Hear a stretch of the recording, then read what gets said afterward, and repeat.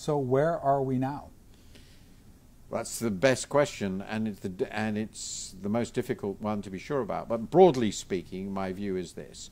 We still have an enormous set of problems to deal in creating a new stable macroeconomics. We haven't done so. You can see that in the Eurozone today. It's perfectly obvious. We've had a miserable recovery everywhere, and the Eurozone hasn't really had a recovery at all.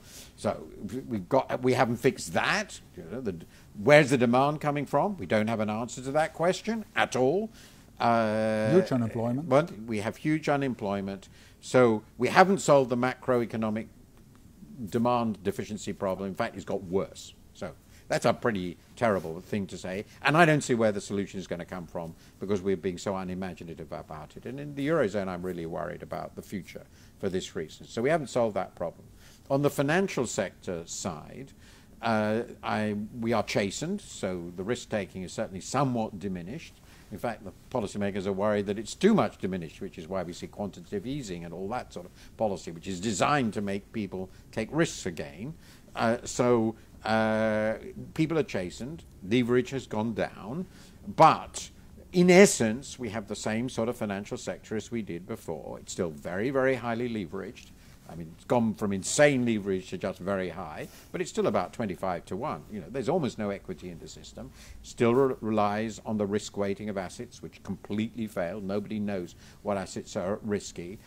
It's even more concentrated than before. So there are, we worried about having too many too big to fail banks before, we certainly have more of them now relative to the system. The survivors have tended to be the big ones, partly because they were the ones that were everybody bailed out.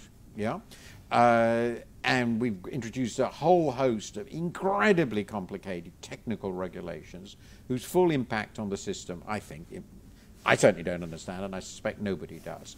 And we certainly don't know how this system will survive under really severe stress.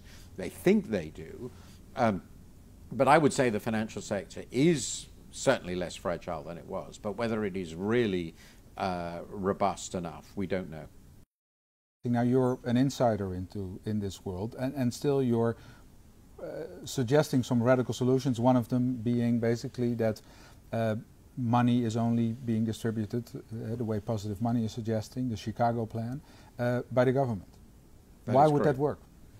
Well, it would work, I have no doubt about it. It would have consequences, and I'd love to see someone try it. So I'm in favor of experimenting. The first thing I think we've learned from this crisis is we really don't know what the best financial sector is, but I'm pretty sure that the one we have is not it.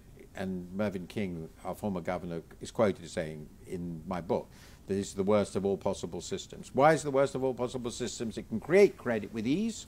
It creates nearly all the money in the system. It has absolutely no capital at all.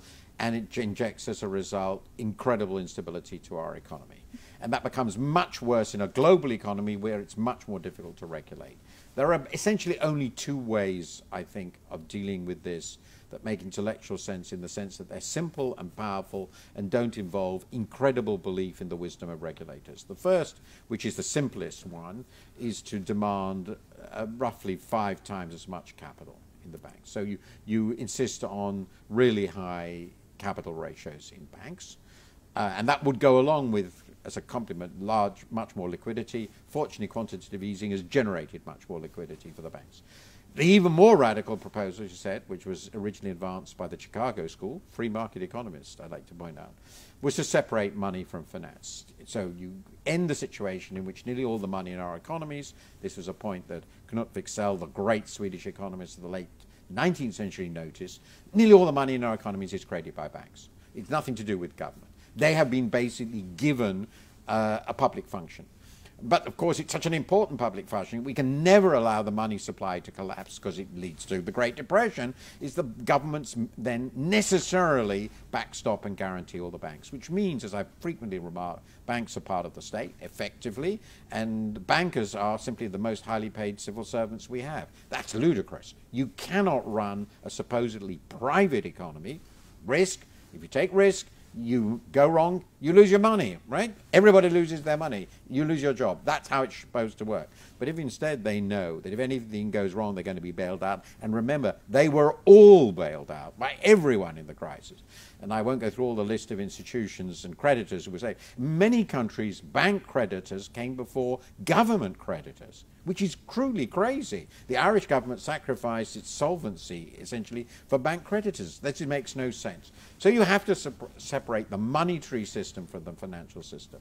You can do this through 100% reserve money, or some variant of it. Basically what that means is your accounts in a bank, and that includes business accounts, all which are for transaction purposes, will be backed by liquid safe assets, which are essentially public assets, which are the responsibility of the public at large. They're completely safe.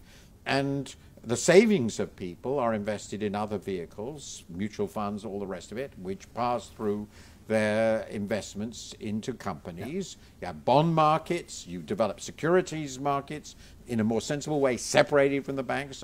So small and medium enterprises would also borrow in that way. There are lots of technical problems which we probably don't have time to discuss, but this would be a system in which the government could say, with some credibility, we stand behind the monetary system because it's rock solid. You can be absolutely sure of this. But if you're out in the investment world, you take risks as any investor does.